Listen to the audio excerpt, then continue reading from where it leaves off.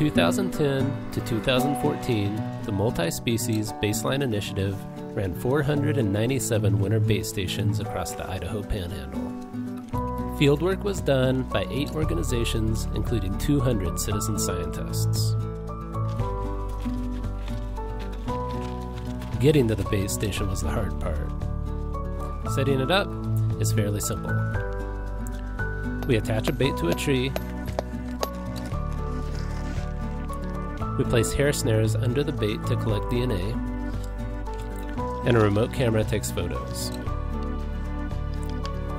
We leave the station, and a few weeks later we come back to see what animals visited the station.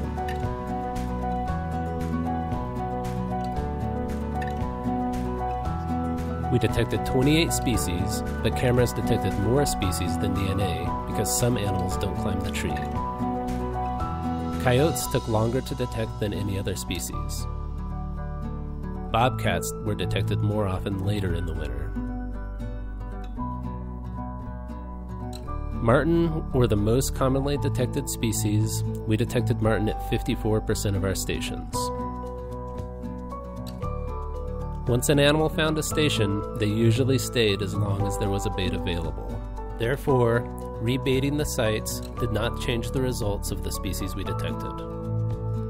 Stations should be deployed for at least 45 to 60 days to detect low-density species like wolverine and Canada lynx. DNA remained viable for months during the winter, but spring rains degraded DNA hair samples.